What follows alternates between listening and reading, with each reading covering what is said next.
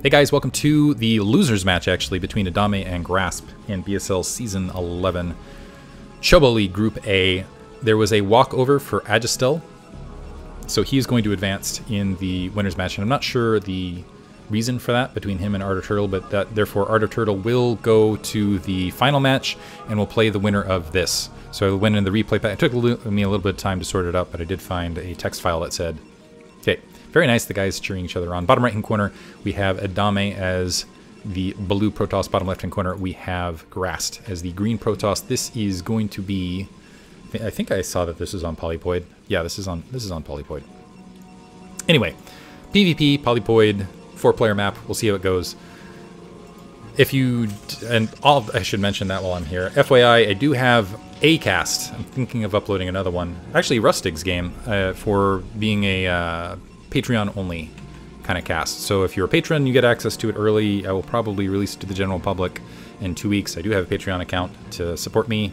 I've got 7 supporters now, and I'm feeling really awesome about it. And I gotta say, I'm just gonna take a moment while all of this is setting up and the players are doing the initial builds. We're probably gonna see Gateway first from both of them. Gateway right there, mirrored. It's really nice to be back commentating, you guys. It's just, I don't know. It's I didn't realize how much I missed this. What I did not miss was all the weird drama and everything that was involved in the StarCraft community and all the weirdness that was happening with StarCraft 2 and things like that.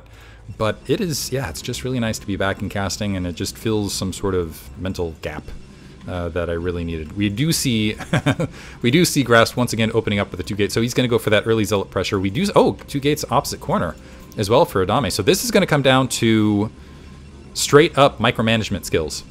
And actually, yeah, I'm curious who's going to win this. I think I've seen Grasp versus Future once, if my brain is filling that in. And I think Future ended up taking that matchup, but Future has amazing early game micro. But Grasp was no slouch in that engagement. So, and I'm not familiar with Adame, so it's very possible that these guys are evenly matched in the straight up micro fight. But a critical thing is who scouts who first. Probe scouts are just passing each other, and they're both, you got the counterclockwise. I think what's going to end up happening is Adame is going to end up getting inside. We'll see where the initial zealot heads. I gotta assume the initial zealots, yeah, okay. So Adame is going to find the blank spot first, so he's going to the bottom left hand corner first. Zealot's blocking the ramp. But what this is going to do is this could go either way actually, because the opposite side of this in the mind games field is with zealots blocking this ramp, Adame isn't necessary, as long as this zealot stays hidden, Adame isn't necessarily going to know what he's up against, and that goes both directions. It's kind of an interesting thing about the PvP matchup is until you got the robotics facility out, you really have to rely on just kind of instinct. But no! Okay, first zealot sneaks out, he sees all 3 zealots, so he knows exactly what he's up against, and he's able to slide through! Almost with the probe as well. The probe dies on the line, but that's 1 zealot going to come in. He is, in fact, going to see that he's up against 2 gate, but critically, opposite corner, that is a cybernetics core, so it's going to be a mix of zealots and dragoons in the mid game, able to get 1 probe, continuing to try to do some harassment, and actually, oh, yeah, a zealot dies, and that is an additional zealot that would have needed to be on the defense. Critical thing for Adame, if he can get a zealot out and defend this, he will win the game. Grasp is going up with just zealots against dragoons, and as soon as you honestly have 2 dragoons and any sort of zealots in front of that, really not, I guess, not pure count. If you had like 1,000,000 zealots, eventually those zealots would break through, obviously. But point being, once you have like a dragoon or 2 out on the ground to deal with your opponent and kind of their zealot flood, you end up winning the match overall. And you can see how much, if you can just do the mental count, 100 per, this is basically a nexus worth of minerals, and these follow-up zealots just alone. And those are zealots that can't get up the ramp and provide additional assistance. Critically, these probes provide additional bit of a buffer because they can actually fire through the zealots. But it is possible that we're just going to see, it's going to come down to micromanagement.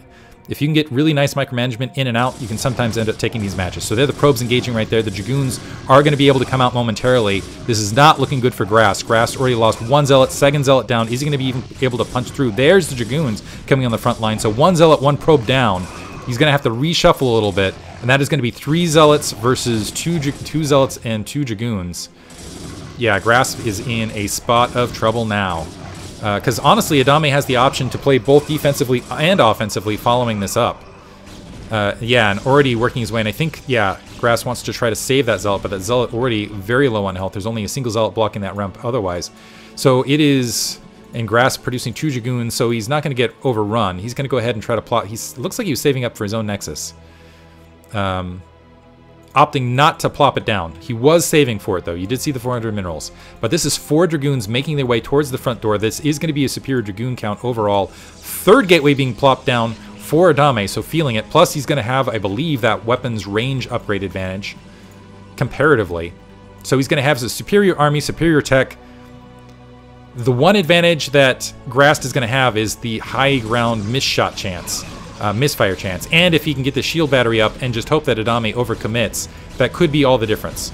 So game's not completely over, but things are very, very, very much looking in Adame's favor here. 1 Dragoon down.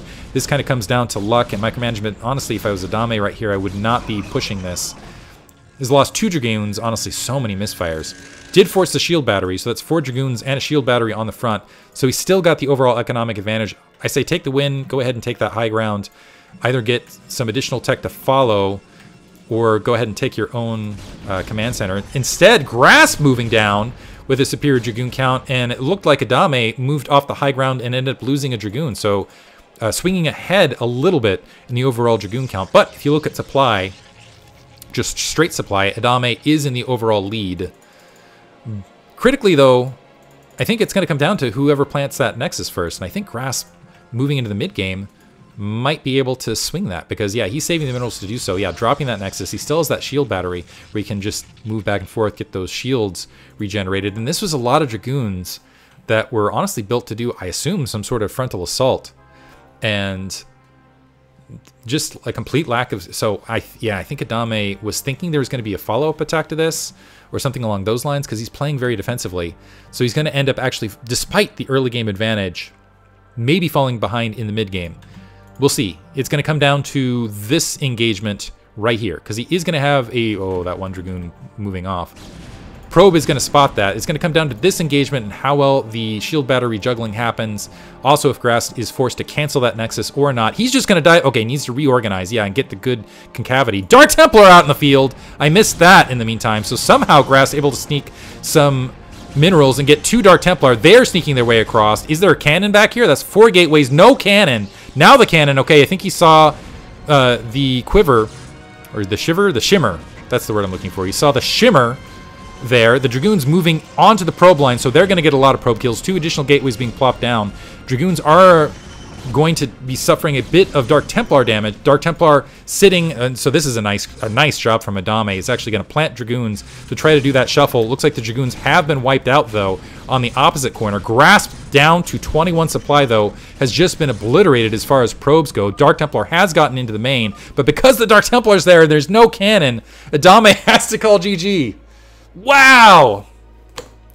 Oh, wow. Just these matches have actually been excellent, I gotta say. What a swing! Yeah, I pulled that from chat. Yes! Wow!